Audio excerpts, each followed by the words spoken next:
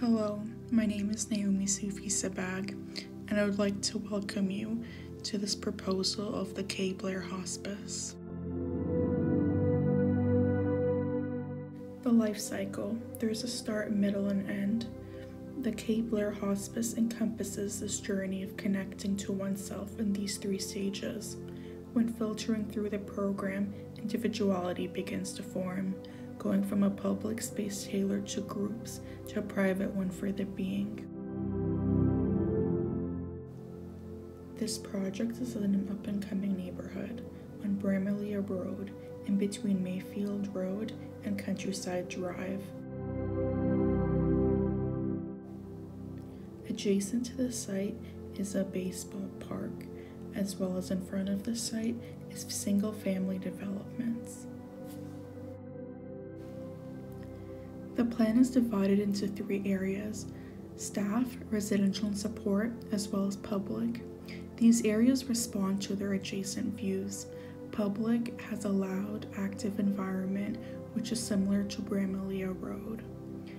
As well, it is adjacent to the park, which also caters a louder environment, as well as opens to views of greenery. This funneling going through the space creates this transition between a loud to a more quiet space. The residential area overlook the greenery heritage site. They are given the chance to connect with nature and go from the busy environment to a quiet, more intimate space. The staff area serves as a barrier between Bramalea Road and the residential area.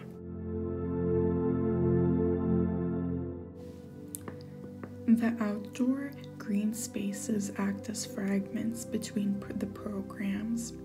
On the north side, you can see a pathway for residents to walk on. On the east, there is a drop-off location. And on the west, there is a glass facade, creating a transparency between the pedestrian and the user of the space.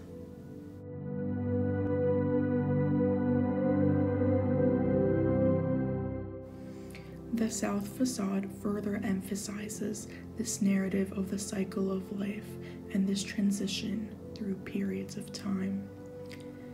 The roof for the entrance acts as a stepping stones towards nature, being the park.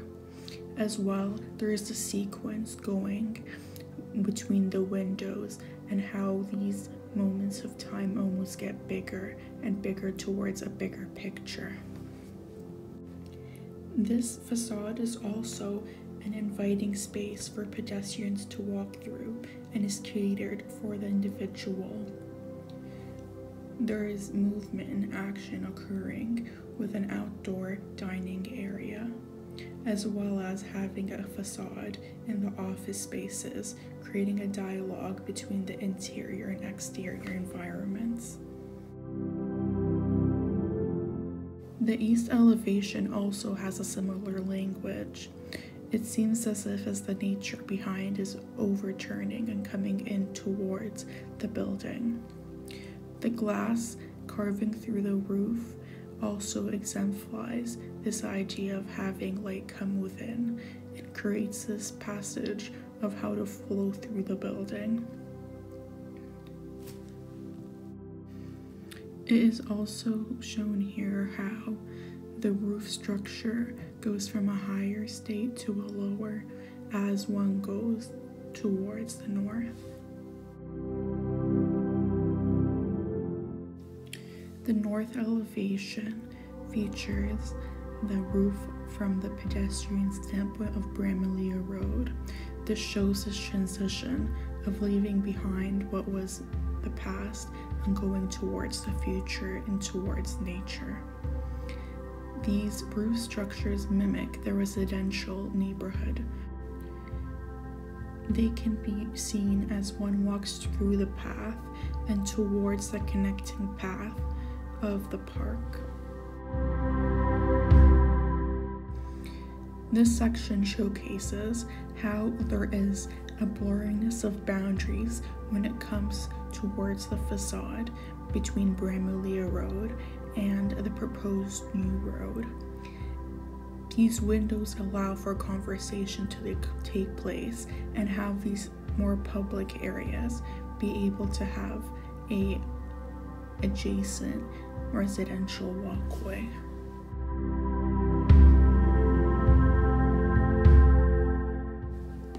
This section shows an obvious divide right down the middle, where the left-hand side is towards Bramalea Road, and there's this open, grand, large space where light is able to enter through. And then moving through, going towards the right side, it's a much smaller and lower ceiling, intimate space where it feels almost like a home. Even when looking through the adjacency, there is a busy road on the left-hand side versus a quiet nature area on the right. This notion of wayfinding and transitioning through spaces can be seen in the sidewalk. There is a light striped pattern guiding the user towards the building and how one would walk through towards the nature. The windows in this case are also highlighted by having light penetrate through the space and also be reflected onto the floor pattern. The second entrance is for the pickup and drop-off location.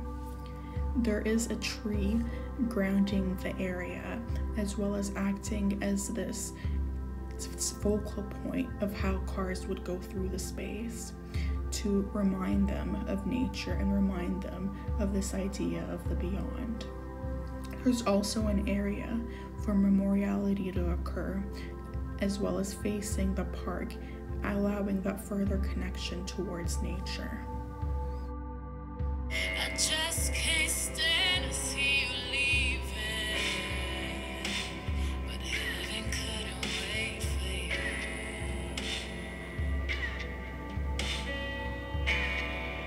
No, heaven couldn't wait for you.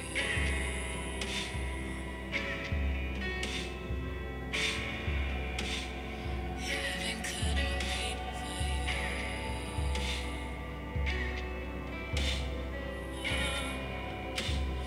Heaven couldn't wait for you. Walking through the great room, there is this experience of largeness and this idea hinting towards the beyond by having the light penetrating through. This open area allows for residents and visitors to have a space where they feel comfortable and can have a conversation. The brick from the exterior is also brought in to allow for this transition to take place and how the building acts as this catalyst, mediating between the exterior and the interior as well as the beyond. The memorial wall is composed of different color sheets of metal. When combined, they create this portrait of nature. Each piece of metal represents who we are in society and how all these individuals come together and form this bigger image, as well as how all these experiences come together and form a greater impact to one's livelihood.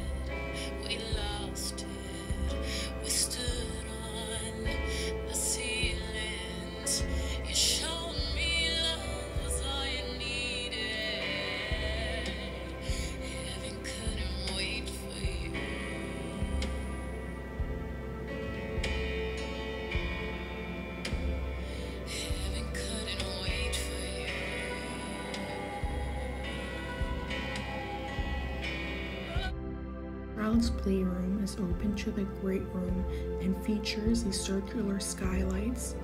that penetrate the space with natural light. The wood used on the ceiling brings warmth to the space, as well as creates a continuous material with the mullion. The meditation room also plays with light by having this pattern of slits centering towards the middle of the space. The material chosen is concrete to connect the users to the raw material, as well as make them feel as they're grounded and in a comfortable enclosed area.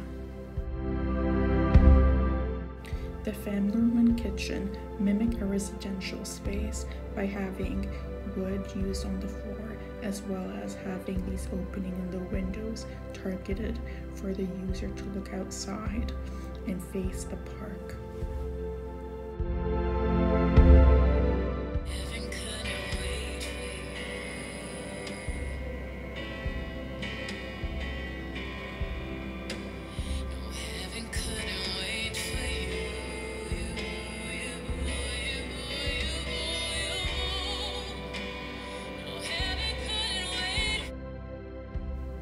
The nursing station allows for close proximity to the residents and viewing to their rooms. The residential units are designed to feel like a home and less like an institution.